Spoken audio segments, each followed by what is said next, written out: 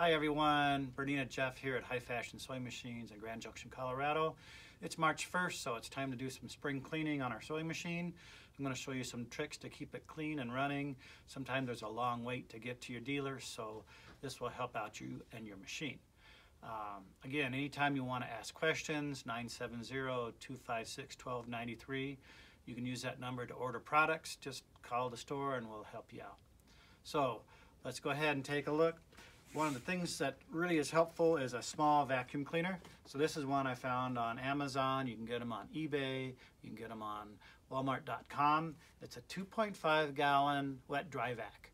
You can get 1 gallon ones. You just want to make sure it's 110 volt and then it has good suction power. The ones you plug into your vacuum or your cigarette lighter in your car just don't have enough power. And then you're going to want a closer here, a little micro vacuum set. We sell these at the store for $17.99 plus shipping, and they have all your attachments. So I'm going to show you how this works. We're going to take the neck down attachment, put it on the end of our 1.25 or 1 1/4 inch hose. That's pretty standard. And then we're going to hook up a nice flexible hose that comes with the kit. And then there's a lot of attachments. I like this small little crevice tool. So this little crevice tool, it's going to have enough power to take care of the little dust bunnies and stuff inside our sewing machine. But just to show you, it's not only good for your sewing machine. We can get all those little snippy corners and stuff. So, look for that too.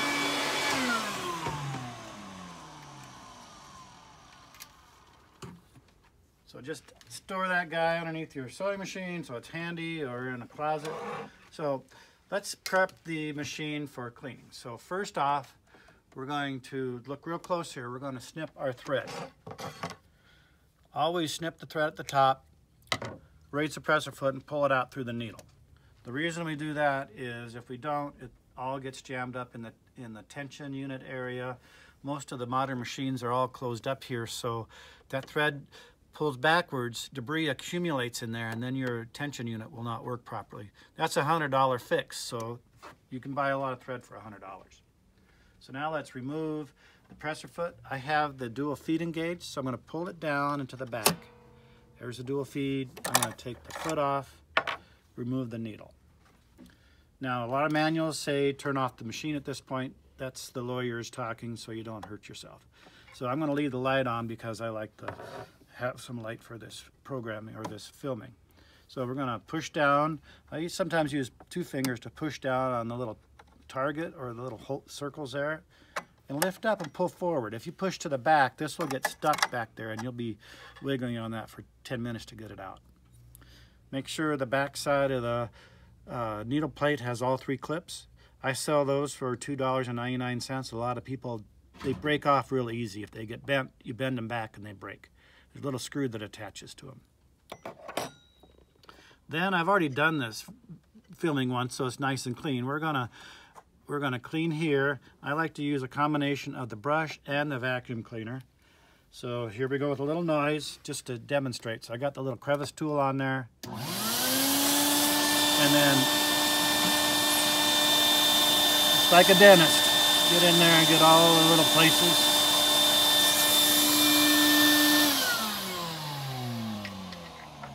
Now let's work down below. So let's take the bobbin and the bobbin case out. We're going to open up the lace cover and we're going to pull the hook out. So on the hook, you want to make sure it's clean on the inside. I actually give it a little drip of oil right where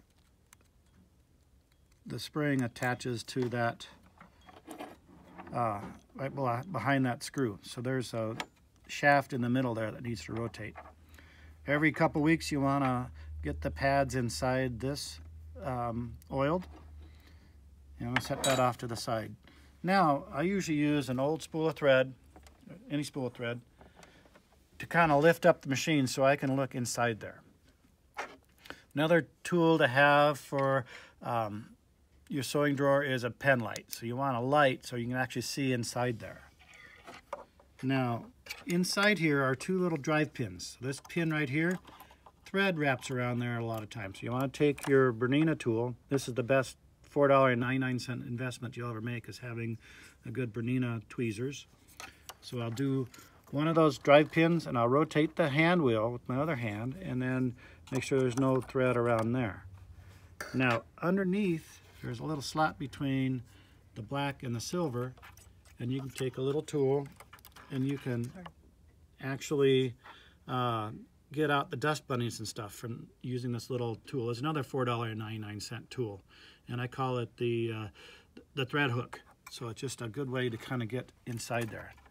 Earlier I got a big old dust bunny and hooked right on the corner. Then you can use your vacuum cleaner, get into all the little nooks and crannies with the crevice tool, and suck out any of the dust from there. Okay, so now let's go up. This little head plate comes off. So you take a 20T tool, 20 Torx. You have one with your machine. It looks like a Allen wrench. It looks L-shaped. And you can take this screw out the head, lift up right here where it says Bernina, lift up and out, and this will come off. It's kind of tight when they're fresh. Now this is when I'd recommend turning the machine off, because you don't want to touch any electronics in there while it's turned on. And use your light. Dust and such accumulate right in here, and threads will accumulate right in there where I'm showing. So use your tweezers, use your brush, and right down in here, this is the end of your needle bar, and you'll want to brush off all that lint. And again, this might be something to do before you do lower, because it looks like the lint always wants to go downward, so you'd have to be vacuuming that again. And this is just where you want to look.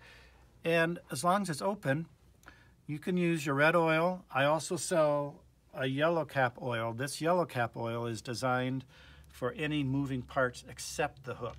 So if all you have is the red cap oil, it'll get you by. So there's a crank area right here. You want to give a little drip of oil. There's a crank area right there. And then this needle bar, look at it and you see where it goes up and down inside. So I'm going way inside. I'm going there. So I'm giving you a little drip of oil on the needle bar, because that's going up and down literally 1,000,000 times. And anything that I see as metal on metal turning, I will give it a drip right there. Over here doesn't require any oiling, so don't oil on the left-hand side. Then to reassemble this cover, bring it in about 45-degree angle and put these two tabs in. Then you have to pull it out and then in so it hits flush up there. So you want to make sure that's flush. When everything's flush, you want to put the screw back in before you lose it. If the screw doesn't line up, make sure everything's flush and snug. Don't white knuckle that. So hopefully with these extra tools and tips, you will be able to keep your sewing machine running. A couple other good tools is a magnet. So I have a magnet with a end on it, and if your dentist gives you back the dental tools they use, or if you can buy dental tools, they're good to get in there and pick at if the tweezers can't hit. So a used dental tool works great. So once again, this is Bernina Jeff at High Fashion Sewing. My email is jpvlefty, that's J as in Jeff, P as in Peter, V as in Victor, LEFTY at AOL.com. Or you can call the shop, 970-256-1293. Please call to order any oil or parts. And I do have these micro vacuum cleaner kits purchased ahead, so you can buy those from me. Thanks again.